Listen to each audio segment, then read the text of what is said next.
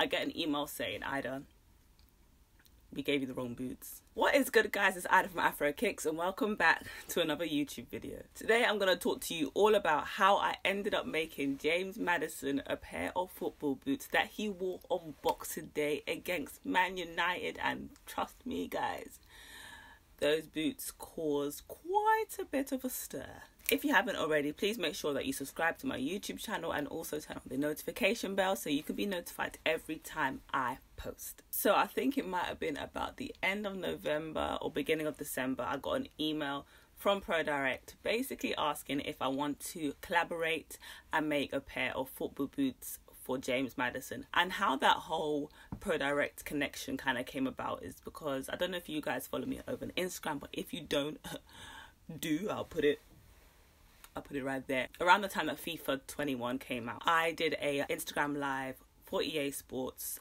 in the ProDirect store where I customized some trainers live, and Chunkz and Filly were basically hosting it, and then they would ask the people, so there was like different footballers, different influencers on there, and they would ask them what design they want, and then I was there painting it. And obviously I built connection with ProDirect there from working with EA Sports, and then they asked me to come back and create a pair for James Maddison. It ended up being me going down to the ProDirect store in London and filming with Filly, just Filly this time, and we did a Zoom call with James Maddison. So in that Zoom call, James basically talks about what he wants done to the boots. These are the actual boots.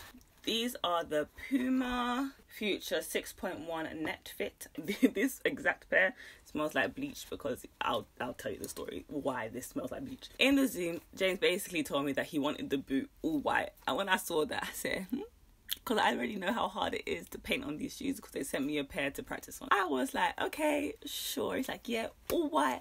I want it to be colourful. I wanted this colour to represent the teams that I played for. And I was like, yeah, James, yeah. So they're writing things down. I was doodling on my iPad.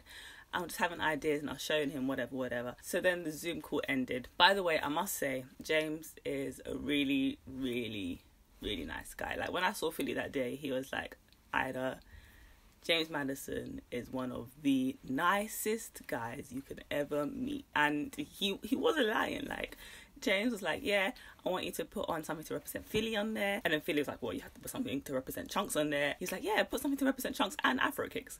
So I was like, thank you very much, because there's not many people that would say, yeah, I want to rep other people on my stuff that is going to be seen by the whole of England, basically, and across the world. So for that, James, I am grateful for you. The plan actually, after filming that Zoom, was to then go to his house and like go around his house, see his shoe collection and give him the boots. But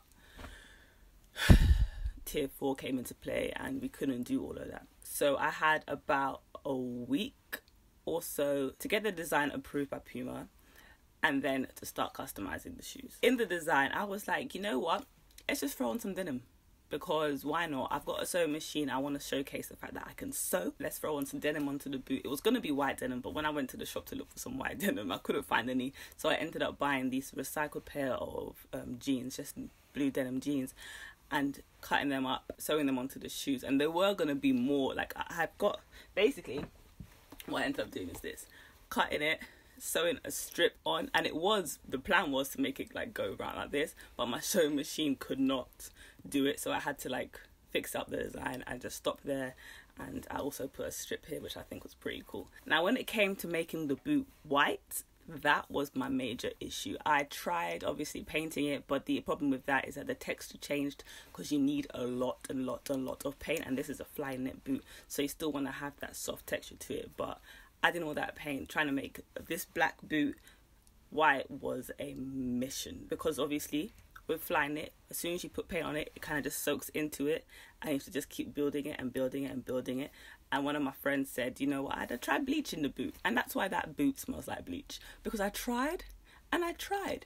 I put a whole heap of bleach. I bought a whole new bottle of bleach and used that. Nothing happened. It did not change one bit. We'd go up to Nottingham to give him the boot.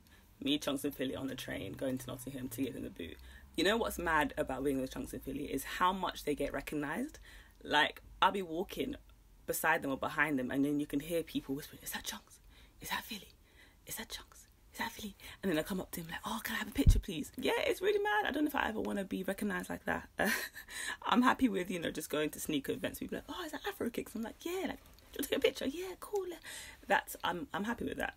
But the walking around on normal road and people stopping and asking you for pictures and saying, like, whispering your name, but I'll get paranoid. I cannot lie. We get to Nottingham, get a cab to a football pitch where we're going to be shooting. Pro Direct give me clothes, so I'm happy. Like, the first shoot, they gave me some clothes. I was like, yes, I get some freebies, a whole outfit. So I rocked that in the first shoot. And then the second shoot, again, they gave me a new hoodie to wear for the video. So I wore everything they gave me. And then, yeah, so we met James, and James was really nice. I don't know if you call him his manager or the guy that, like, looks after him on a day-to-day or whatever he is to him. He was really, really nice. Like, originally I thought he worked for Puma, and I was like, okay, these people are cool. But then I learned that no, it was actually James's guy. I don't know what to call him. We were just chilling, talking in the locker room, and then we went to go shoot the actual drop. So James didn't see the boot, but everyone else saw the boot. And yeah, so we go and sit down. They give me a case with the boots in them, and then one of the director guys come up to me. He's like, okay, keep the case like this. When he opens it, from what I understood, yeah, he was like, when he opens it, don't let him take out the box, because we want it to be all padded. Something to do with, they wanted the inside of the box not to be seen. So I was like, okay, cool. In my mind, I was thinking he has to open the box, open the shoe box inside, and take the shoes out of the box, and don't want to see the Puma box. So in the video, if you watch the video of me giving it to him, I haven't watched it, I can't lie. I've watched bits and pieces, but it's too embarrassing for me to watch. But I'm sure in the video, there's a point where he opens the box, he goes to grab it. I'm like, I go to, like, stop him from grabbing the box. And then he looks at me and I just let it go, thinking, are they going to tell him not to grab the box, or are they going to say cut or anything? They didn't say anything. So I was like, oh, that's awkward. So then he took the box. Then he opened it, the reaction was filmed, blah, blah, blah. That is exactly how I ended up making James Maddison a pair of football boots. We had finished the shoot quite quickly. Then they filmed a few videos by themselves, so I was, like, watching and just laughing behind the scenes, because it was hilarious watching them 3 film videos together. And then they went to the football pitch and they filmed another video with him and some other stuff. And yeah, it was a really cool experience just being around that, just seeing how it works. And then obviously it's a football pitch. There was a team there, like a younger team, and they were so excited to see James Maddison and Chunkz and Filly, and I was there taking pictures for people. That's what happened to me, and no one knew who I was. But I'm sure when they saw the boots, they were thinking, it must have been that girl. I gave him the shoes on the Friday.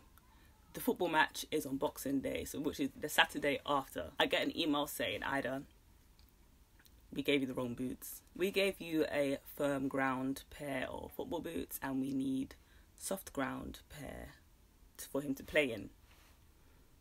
I was like, wow, okay.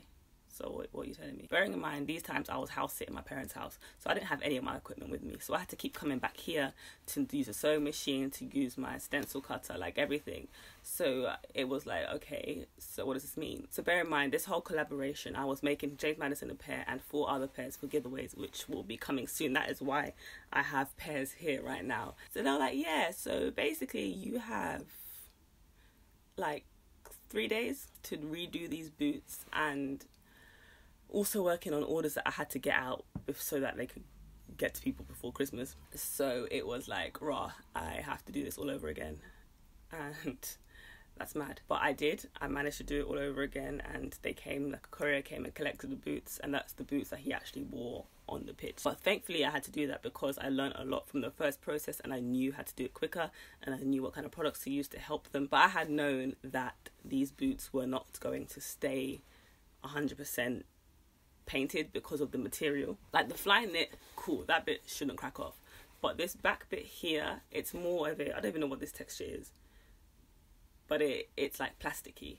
And also here, this is like a thin coat of plastic. I don't know if you can see it here. This right here is like a thin coat of plastic, and I knew that the paint was going to eventually, I was so scared. And also he wanted this painted. I painted it, but I knew that was going to crack off as well. I was like so scared watching him when he went onto the pitch and like he was playing and he was kicking balls. I was thinking, oh my god, if they get any shots of this, it's not going to have any paint on it. Oh my gosh, what's it going to look like? But when the match was over and pictures started coming out of the boots and they were looking decent, and I was seeing like it being posted all over the place. People were posting it. Big companies were posting it and not tagging me, even though they knew they'll put my government name on there. Like why? I guess what? Because I'm not working for you. You don't wanna shout me out. You don't want me to get your followers. What? But a lot of people were sharing it all over the place. I went on Twitter and I was like, I'm not even gonna read the comments, because the comments that I did see were like older male football fans who were not having it, and they were just cussing it and cussing James for wearing it. And I was like, yeah, I'm not going to read the comments. I'm just going to take the pictures that they've posted and keep them for myself. But other people were really nice about it, and I got a lot of messages of people asking me to make them a pair and to make them football boots. And I've kind of like now just been thrown into the football boot scene, where I didn't plan on getting in there, but I got in there. And yeah, so I'm not going to make these boots anymore. I'm making 3, so there's like 4 pairs. There's going to be 4 pairs. I believe they might give away all of them, but those are going to go to some lucky people out there. And yeah, it was a really good experience. Hopefully there'll be more collaborations that I can do and share. Hopefully you enjoyed this video, and I will see you next time.